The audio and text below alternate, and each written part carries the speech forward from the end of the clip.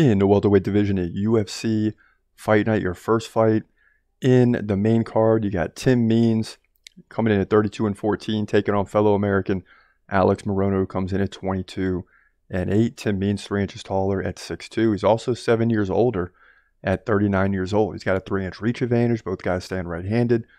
Morono, slight advantage on the feet, 5.2 significant strikes per minute to 4.9 for Means, but you can kind of wipe that category out. It's pretty even there.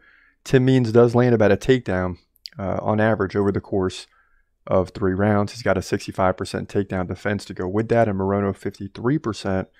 So maybe we see Tim Means get 2 or 3 takedowns here. We'll find out. He's coming off back-to-back losses to Max Griffin and Kevin Holland. You expect a Kevin Holland decision or loss, but Max Griffin, maybe he should have won that one. It was a split decision loss. Both guys had 3 takedowns. He outstruck Griffin by 5 significant strikes. But before that, he won 3 in a row against Dalby, Perry, and Staropoli. So he's 3-2 in the last 5 still. Now Morono lost to Ponzinibbio in the last fight by KO. Okay, got to move on from that. But before that, he beat Matthew Semmelsberger, good fighter, by decision, Mickey Gall, and David Zawada. I mean, this is a tough prediction because I think both guys got the capability of winning. But I think Alex Morono has a better shot to win this fight.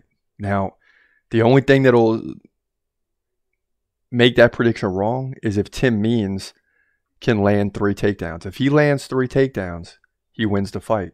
If he lands 2 takedowns and gets 5 minutes of control, it could go either way, but he more than likely wins the fight in that scenario. So Alex Morono's got to step up the takedown defense. That's what I'm banking on.